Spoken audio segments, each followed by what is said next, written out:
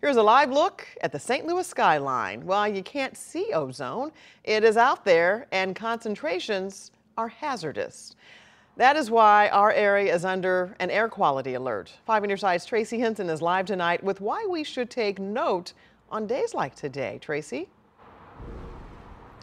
Kelly, it is ozone that we are talking about, but what exactly is it, and why are our phones warning us about it? Orange is, like it is today, is an alert for unhealthy for sensitive individuals. She's talking about the U.S. Environmental Protection Agency Air Quality Index. It's something the Weather First team has shown in our reports all weekend. Yes, unhealthy for sensitive groups, and tomorrow we're expecting it to be the same. So if you would think that's just a few people. It's actually lots of people.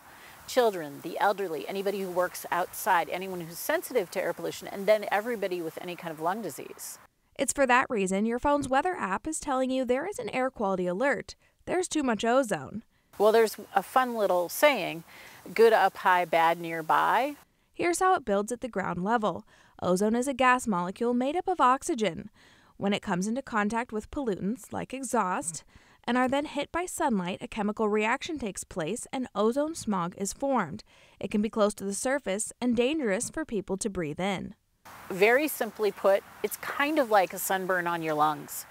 Regardless of sensitivity, it does affect everyone.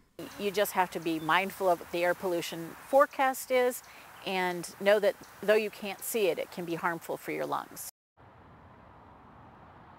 Now, the advice for all that is hard to follow on nice, sunny, and warm days.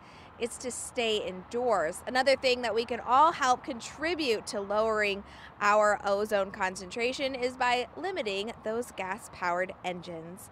Live in St. Louis, I'm Tracy Hinton, 5 on your side.